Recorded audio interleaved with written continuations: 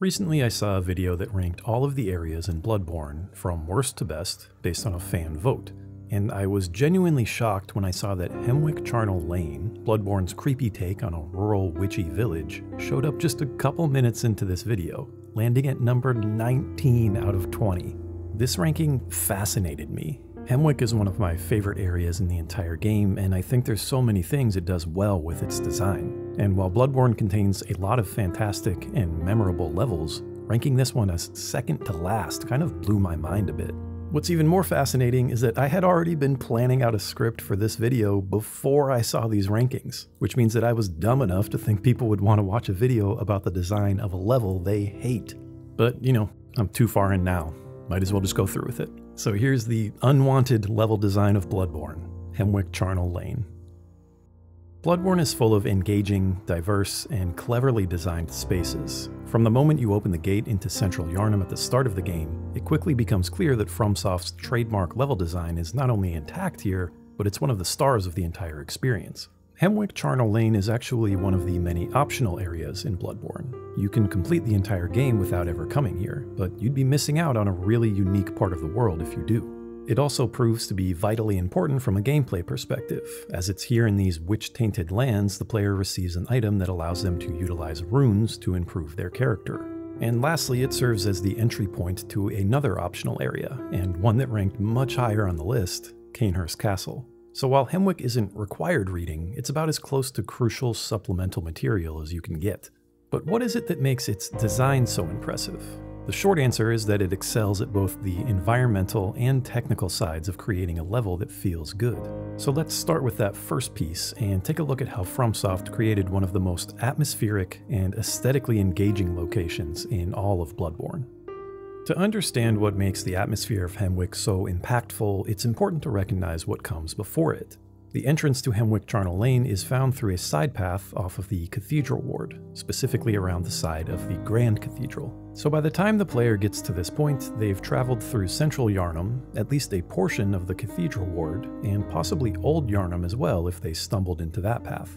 All three of these areas paint a picture of different neighborhoods of the city of Yarnham, each of them a denser, more urban-like environment consisting of streets, alleyways, bridges, and plazas surrounded by Bloodborne's trademark Gothic architecture. And each one does a remarkable job creating separation from one another both in their layouts and their visual styles, but they all still decidedly feel like three pieces to the same puzzle that is the inner core of Yarnham. Comparatively, Hemwick Charnel Lane is something entirely unique.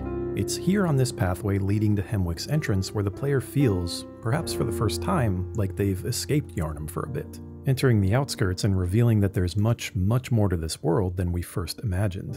Hemwick Woods, the space that connects the Cathedral Ward to Hemwick Charnel Lane, is our first indication that things are different here. This open wooded area is crawling with rifle-carrying villagers and their hunting dogs, leaving open the question of what they're doing there. Are they out hunting beasts, like so many of the villagers we've seen so far? Or are they perhaps guarding the entrance to Hemwick, ensuring no one makes it through to uncover its secrets? It's a substantial change in atmosphere, and it bolsters the already strong world building found in Bloodborne up to this point. The first time you enter Hemwick, it's likely you'll have some variation of the thought, "How strange," and immediately begin to wonder what exactly this place is and why it's here.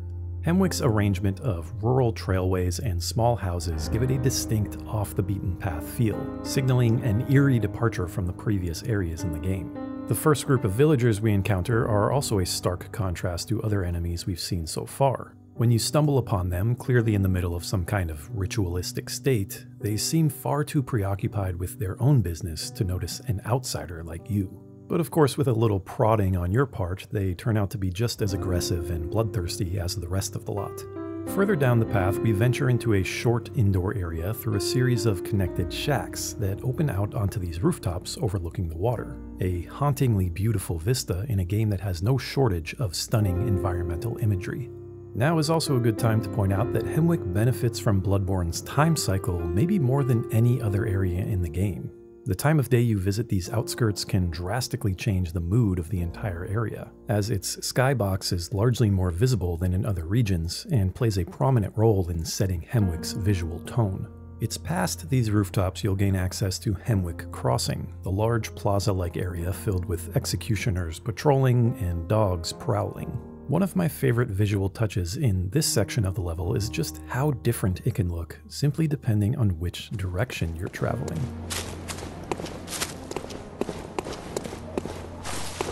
A quick run up the hillside reveals the building that houses the Witch of Hemwick, this region's boss encounter. Their arena has an undeniable creepiness that matches the rest of the level, its large basement room broken down and beaten up over years of neglect, and ultimately leading to something sinister on the other side. Hemwick in general follows a cohesive, well-established visual theme. Its exposed, almost disfigured trees are an identifying feature throughout each area. Its overgrown stonework can be found in pathways, walls, and structures alike. And its alarming excess of grave markers consistently intrigue the player with more questions than answers. The views of Yarnham's other regions far off in the distance remind us that while we're most certainly somewhere outside Yarnham, we're still surrounded by its imposing presence. Bloodborne's artists did such an excellent job combining the natural landscape with Hemwick's man-made components that this village truly feels like an organic extension of the land, not a deliberately designed route through a video game. All of these features, all of these small environmental touches, all of this careful planning results in an area that is incredibly atmospheric, both inviting the player to seek out its mysteries, but also to be cautious when doing so. Hemwick Charnel Lane feels removed from the majority of Yarnham, but that isolation clearly comes with its own sources of trouble. It is one of the many levels in Bloodborne that is intoxicating to explore. Each bit of it distinct and crafted with a purposeful care that results in extraordinary pacing through a mysterious new area of the world. So let's keep that in mind as we move on, because while Hemwick is dripping in an atmosphere that elicits feelings of mystery and uneasiness, it's also a textbook example of FromSoft's approach to the structural components of level design. Hemwick Charnel Lane uses a similar template to several other areas in Bloodborne, a snaking, semi-linear pathway that utilizes two shortcuts. Its layout can be easily broken down into two circular paths that encompass four main sections: the lower village, the houses and their rooftops, the Hemwick crossing area, and the level's boss encounter. With only one lamp to be found right at the start of the region, Hemwick's shortcuts become crucial to the player experience, and the level's smaller scale makes it a clean illustration of how shortcuts are most frequently implemented in Bloodborne across the board. The initial shortcut, that's this elevator right here, provides the player with access from the introductory area directly to the level's second section. You'll find a shortcut like this utilized in nearly every level in Bloodborne. It's a reward given to the player for successfully conquering the beginning sections of the level, as well as doing their due diligence in exploring the surrounding space. Now, while Hemwick's elevator demonstrates this concept clearly, in practice it's less impactful than some of its counterparts in other levels. Because Hemwick Charnel Lane is like a condensed version of a Bloodborne level, the time and distance to this shortcut is relatively small, with only a few separate enemy encounters required before reaching it. So while it's nice to have, it doesn't provide the same utility that we see in more sprawling areas with similarly linear design, like the long ladder in Old Yarnham or the elevator that gives you quick access to the right side of Cainhurst Castle. Hemwick's second shortcut, this large gate found up the hill from the starting area, ends up being much more impactful. Bloodborne uses these main shortcuts to serve multiple purposes. One of those purposes is to create a clearer, more reasonable pathway back to the boss encounter. This is a quality of life choice that keeps the player's sanity intact by not forcing them to hold the run button for minutes at a time as they pass multiple groups of enemies on their way back to the fight. In Hemwick's case, the player simply needs to run through the lower village, past the gate, then take a quick turn to the left at Hemwick Crossing to reach the witches at the top of the hill. These shortcuts also serve as the final step in revealing a cohesively connected level, signifying the player's triumphs over its challenges. With both shortcuts available, what was once a very structured, linear path opens up to allow free exploration across the entire map. Often FromSoft games are discussed for their combat that involves notoriously difficult challenges that create a sensation of accomplishment when finally overcome. But what's not talked about as much is that that same principle applies to their level design. These developers have become very skilled at initially constraining the player in where they're able to go, forcing encounters with enemies in order to fully explore each nook and cranny of the map. But after all paths are discovered and all shortcuts unlocked, the player develops a sense of mastery over the level, as it inevitably becomes theirs to roam and explore as they see fit. That feeling is prompted the second we open the gate to Hemwick Crossing. I also mentioned pacing a minute ago, and this is one area in which the developers used Hemwick's smaller scope to their advantage. While larger regions like central Yarnham or the Forbidden Woods provide more real estate to explore, Bloodborne's level designers make efficient use of Hemwick's condensed size by filling it with a dense collection of distinct subsections. The player is smoothly guided from one landmark to another in a way that rewards progress with novelty, and the result is a level with no wasted space and no empty filler. There are many examples of how this is done effectively, too many in fact to include in this breakdown. So for now, here's a short summary.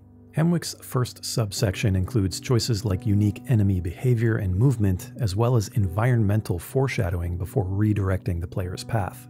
The second section effectively disorients the player from their goal and breaks the pace of an otherwise largely outdoor level.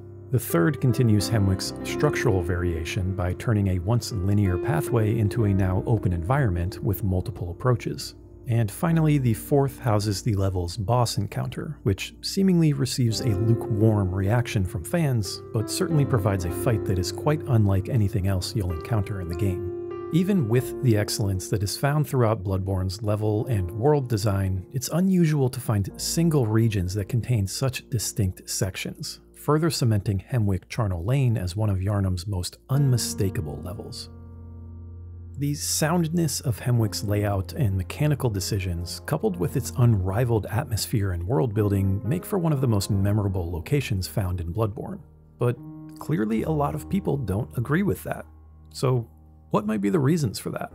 The fact that Hemwick is probably the cleanest example of the blueprint FromSoft uses for Bloodborne's optional areas tends to mean that it's also one of the most basic of them, at least from a structural perspective. Cainhurst Castle follows the same two-shortcut template, but does it in a somewhat interesting way that has the player essentially tracing the outline of the level while looking out onto a snowy environment not found anywhere else in the game. Old Yarnham is quite a bit larger and more complex than Hemwick, contains some of the best environmental storytelling in the game, and utilizes a unique obstacle in the hunter who constantly shoots at you with his Gatling gun. Non-optional areas, meanwhile, provide a far less linear experience, something that many players hold near the top of their priorities when it comes to FromSoft level design. So it's not unreasonable to assume that these mainline levels would rank higher for that reason alone. I would also wager that a large portion of people, when assessing this level, place a greater weight on one aspect of it than the rest: the Witches of Hemwick. For better or worse, the Witches of Hemwick are what many people most immediately associate with Hemwick Charnel Lane. Understandably, they share the same name. And it's not unusual for one aspect of a level to tear away a bit at the rest of the work done in the content surrounding it, even if the rest of that work is really impressive. This fight is quite unusual and does not follow the formula for bosses that FromSoft has made a living off of. That is, extremely durable enemies with deliberately aggressive movesets made to overwhelm the player. And while personally I kind of find some value in introducing an intentionally bizarre boss fight, I do understand the arguments against it. The witches simply don't pose much of a threat. In fact, they barely fight back themselves other than the occasional dodgeable spell. They're slow and weak and rely on spawning other creatures to fight for them. It's a fight that often involves the player having to chase after their target rather than a boss that aggressively engages on their own. It's not crazy for players to expect a challenging, exciting, more traditional boss battle based around the witch theme that surrounds Hemwick. So in a way, the Witches of Hemwick as they are have become a bit of a victim of their developer's own skill set and their fans' expectations. But FromSoft decided to go in a different direction, and if you're a player who just really dislikes this boss encounter for these or other reasons, it's likely you're not thinking too highly of Hemwick Charnel Lane as a whole. And lastly, there's a third psychological piece that took me a while to realize may be playing a role in players' impressions of this level. It's kind of scary. Bloodborne is not a horror game by design, but it certainly toes that line in more ways than FromSoft's other work. Its environments, enemy design, and narrative all contain at least some themes of horror, and these themes are confronted very openly in Hemwick Charnel Lane. The feelings of isolation and being removed from the rest of society, the paranormal witch activity present throughout, the constant signs that this entire town is basically one massive grave. Hemwick is undoubtedly one of the creepier locations in all of Yarnham. It is not home to any friendly NPCs, and the only sign of life outside the enemies you encounter is a voice behind this one door that doesn't exactly put the player at ease with their dialogue. I just can't wait.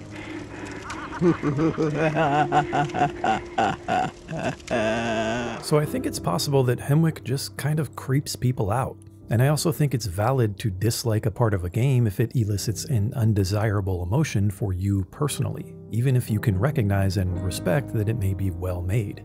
So yeah, there certainly are reasons why many players would rank Hemwick Charnel Lane lower in their list of Bloodborne levels, but that's part of what makes level design so interesting. It's both an art and a science that leaves plenty of room for player preference and interpretation, and Bloodborne in particular is full of levels that have the potential to facilitate these discussions. And that's where I'd like to hear from you. What are your thoughts on Hemwick compared to other locations in Bloodborne? Which levels do you think rank clearly higher on your list? Which levels do you despise having to play through, and for what reasons? I'd love to hear about your answers in the comments below. For now, my arguments are clear. Hemwick's level design establishes an environment that feels extremely unique while also folding in perfectly to the overall mood and narrative of Bloodborne. Its mysterious atmosphere, made possible by several artistic details, is among the best at creating real feelings of intrigue in a game that is constantly presenting the player with interesting questions. And its densely packed, diverse layout and routing make for one of the cleanest examples of FromSoft's level design in the entire game. And don't forget, it's also creepy as fuck. Hey, thanks for watching. Videos on the design of specific levels are some of my favorite pieces of content to create, and Bloodborne is a game that largely excels at this aspect of game design. So if you enjoyed this video, do me a favor and like it, subscribe if you're really into this stuff, and let me know if there are other levels in Bloodborne or otherwise that you'd like to see me break down in detail in a future video. See you next time.